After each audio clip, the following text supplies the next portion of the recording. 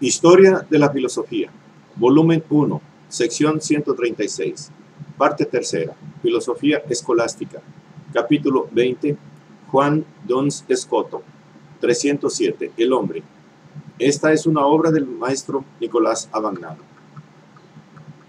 307, El Hombre. Que el alma intelectiva sea la forma sustancial del cuerpo es, según Dons, una verdad indemostrable. El hombre, en cuanto tal, piensa, y su pensamiento no puede ser referido a un órgano corporal, porque trasciende el dominio de los objetos sensibles y se dirige al universal y a lo suprasensible. El sujeto del pensamiento debe ser, pues, el alma, y si el hombre es tal por el pensamiento, el alma, que es el órgano del pensamiento, es la sustancia o forma del hombre. Pero el alma intelectiva no es la única forma del hombre. Hay en él otra forma sustancial, la del cuerpo en cuanto cuerpo. Esta es la forma corporeitatis o forma mixti, que es propia del cuerpo como tal, anteriormente a su unión con el alma y que lo predispone a tal unión. La realidad que el cuerpo humano posee como cuerpo orgánico, independientemente de su unión con el alma, es la forma de corporeidad del cuerpo mismo. La doctrina de la forma de la corporeidad es un corolario de la doctrina de la actualidad de la materia, que Dons tiene en común con la tradición franciscana. La materia, independientemente de la forma, tiene una realidad propia, por la cual se distingue de la nada. Es, pues, acto no en cuanto el acto se opone a la pasividad, ya que, según Aristóteles, la materia es siempre pasividad o potencia, sino en cuanto el acto se opone al no ser. Esta doctrina de la actualidad de la materia se encuentra desarrollada de una manera característica en el De Rerum Principio, y aunque tales desarrollos no puedan ser atribuidos a Dons, dada la imposibilidad de atribuirle con certeza esta obra, revelan, con todo, un aspecto históricamente notable de la corriente escotista. En aquella obra se distinguen tres significados de la materia. La materia primo-prima es la más indeterminada y, por consiguiente, la menos actual, ya que esta falta de cualquier forma sustancial, o accidental. La materia secundo-prima es el sustrato de la generación y corrupción y ya está provista de alguna forma sustancial y de cantidad. La materia tertio-prima es la materia sobre la cual actúan las fuerzas naturales y de la cual el hombre mismo se sirve para sus producciones artificiales. La distinción de estas tres materias no anula la unidad de la materia. El De Rerum Principio admite explícitamente la doctrina de Avicebrón de la unidad de la materia, tanto de las cosas corporales como de las espirituales. De todas maneras, la materia no tiene nada que ver con la individualidad del alma. El alma tiene su singularidad independiente y anterior a su misión con la materia. Evidentemente, su singularidad es, como la de cualquier otra cosa, su entidad última, la ascetias. Con ello se rechaza una vez más el principio de la individuación tomista como materia asignata. A partir de la naturaleza del alma no se puede deducir o demostrar su inmortalidad. Las razones que han sido aducidas en defensa de la inmortalidad no concluyen. Aristóteles no hubiera podido admitir la inmortalidad sin destruir todos sus principios, ya que él sostiene que en todo compuesto el ser del todo es diverso del ser de las partes que lo componen, materia y forma.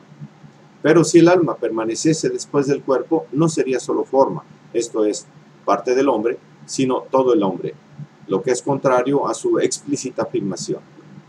No se puede decir que el alma, como forma, tiene el ser en sí, y es, por tanto, indestructible, ya que no tiene el ser por sí, en el sentido de que subsista por su cuenta, y de que no puede ser separada por ningún otro título del ser.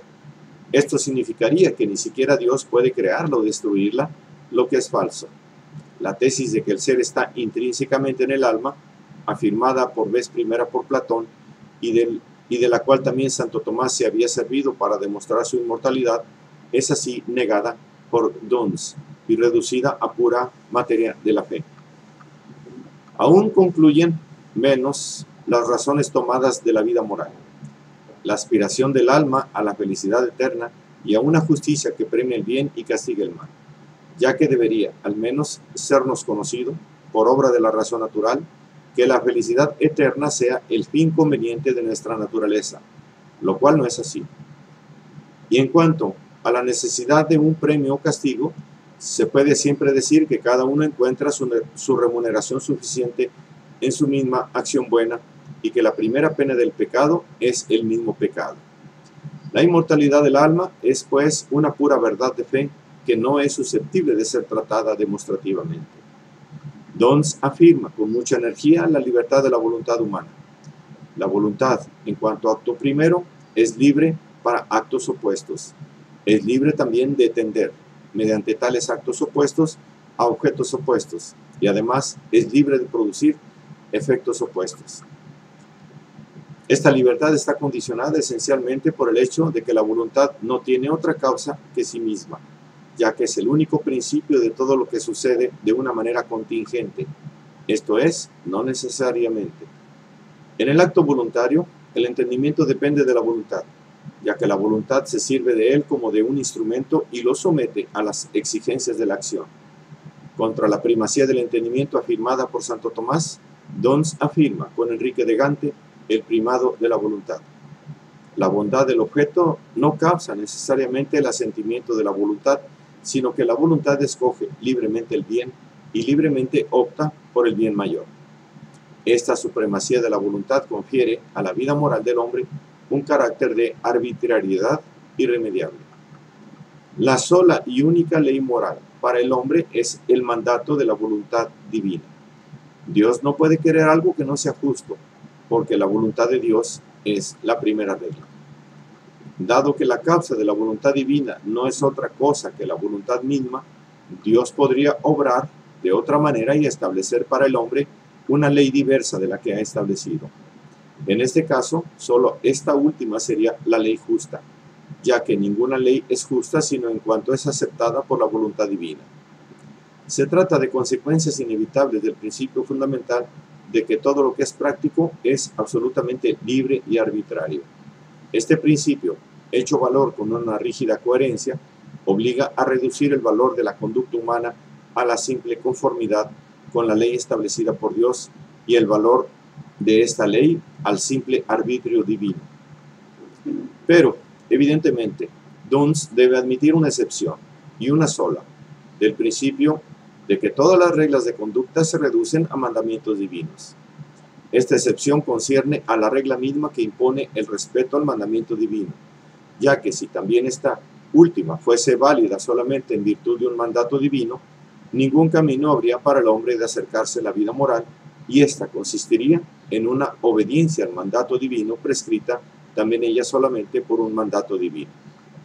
Tal es, en efecto, la posición de Dons a este propósito.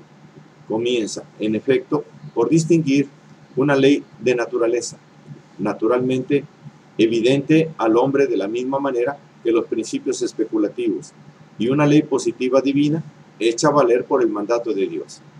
Pero luego restringe ulteriormente el campo de la ley natural, distinguiendo en ella los principios prácticos que resultan evidentes por sus mismos términos o que son demostrados necesariamente de aquellos otros que son conformes a tales principios, pero que no son evidentes ni necesarios, y considera solamente a los primeros como leyes naturales en sentido estricto. Así restringido, el dominio de la ley natural comprende solamente los dos primeros conceptos de la primera tabla. No tendrás otro Dios más que a mí, y no pronunciarás el nombre de otro, y no pronunciarás el nombre de Dios en vano, que son precisamente los preceptos que fundamentan la obediencia general a los preceptos divinos. Para todos los demás preceptos, aunque admiten ellos una mayor o menor conformidad con la ley de la naturaleza, Dons niega su naturalidad y confirma esta nación en la dispensa que Dios puede conceder y concede con respecto a los mismos, reconociendo de esta manera que el hombre puede obrar rectamente aún sin su observancia. Así como no hay más que un único precepto de la ley natural, la obediencia a Dios, así no hay más que un solo acto que sea verdaderamente bueno para su objeto, y es el amor de Dios. El amor de Dios es el amor de un objeto deseable por sí mismo e infinitamente bueno, y no puede ser nunca moralmente malo. De la misma manera, el odio a Dios es el único acto verdaderamente malo que en ninguna circunstancia puede ser bueno. Todo otro acto que se dirija a otro objeto puede ser bueno o malo según las circunstancias. El amor de Dios es la condición del amor hacia el prójimo y hacia sí mismo, y señala la regla y la medida de todo otro amor. Al amor, Dios responde con la gracia, que es el acto con el cual acepta el amor y ama a quien le ama. Duns atribuye al arbitrio divino el mismo orden providencial de la salvación. Contra la justificación tradicional de la redención concebida como necesaria para levantar al hombre del estado de caída en el cual el pecado de Adán le había precipitado, Duns afirma la contingencia de la redención y la perfecta voluntariedad de la encarnación de Cristo. El hombre habría podido ser redimido de un modo distinto a la muerte de Cristo. No había necesidad de que Cristo redimiese al hombre con su muerte, sino una necesidad condicionada por su decisión de quererle redimir de esta manera.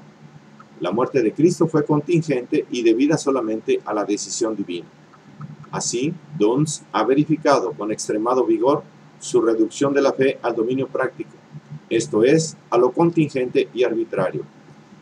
Esta reducción no supone, con todo, a sus ojos, ninguna disminución del valor de la fe. Su carácter voluntario acrecienta aún más el mérito de la misma. No puede haber duda sobre la profundidad del espíritu religioso de esta extraña figura de franciscano que profesaba el ideal aristotélico de una ciencia rigurosa y, al mismo tiempo, defendía y exponía aquella creencia en la Inmaculada Concepción de María, que la misma Iglesia Católica no se decidió a reconocer como dogma hasta el siglo XIX.